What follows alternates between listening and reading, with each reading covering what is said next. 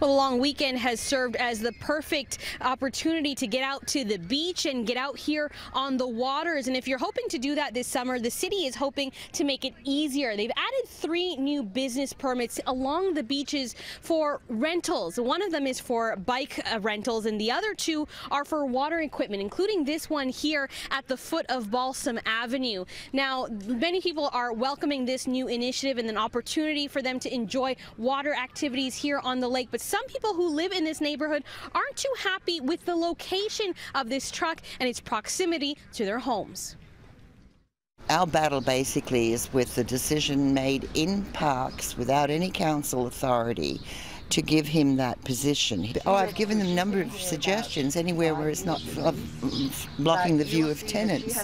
He could conceivably go in front of, there's a little Parks building. If he went in front of that, he wouldn't be blocking anybody. Anywhere further west where the beach widens out, where the nearest residents are close to half a mile away on the other side of Lakeshore, you don't get that blocking of the view. It's only this end of the beach where the park is so narrow and is used by local residents. He has a rental container. Now, residents on Hubbard Boulevard have a petition going to have the trailer moved.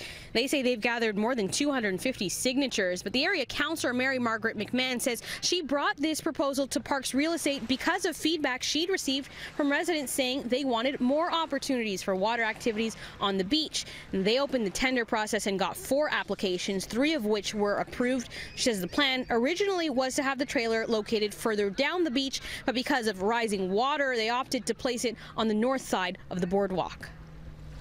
We don't consult on everything because it is, when it's city property and when it's Lake Ontario, that the city has the right to utilize their space as they see fit.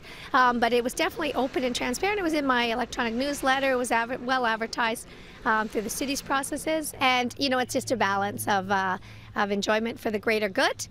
But I would say, as far as views, it's not taking up the whole beach. It does feel like the beach is our backyard, but it's really Lake Ontario for everyone, for anyone, tourists, Torontonians, Ontarians, and so we need to be open to that. Now, there is one other group who wasn't too happy with this trailer parked here. The owner of Sup Girls, a group that offers paddle boarding lessons, wouldn't speak to us on camera, but she told us that she wished that this business had been moved further down the beach so it wouldn't impede with her business that has been operating out of a home here for more than 9 years. Now, Mary Margaret McMahon says that there are no immediate plans to move this trailer, but they will be reevaluating this at the end of the summer, and they could also add more permits along the waterfront next year.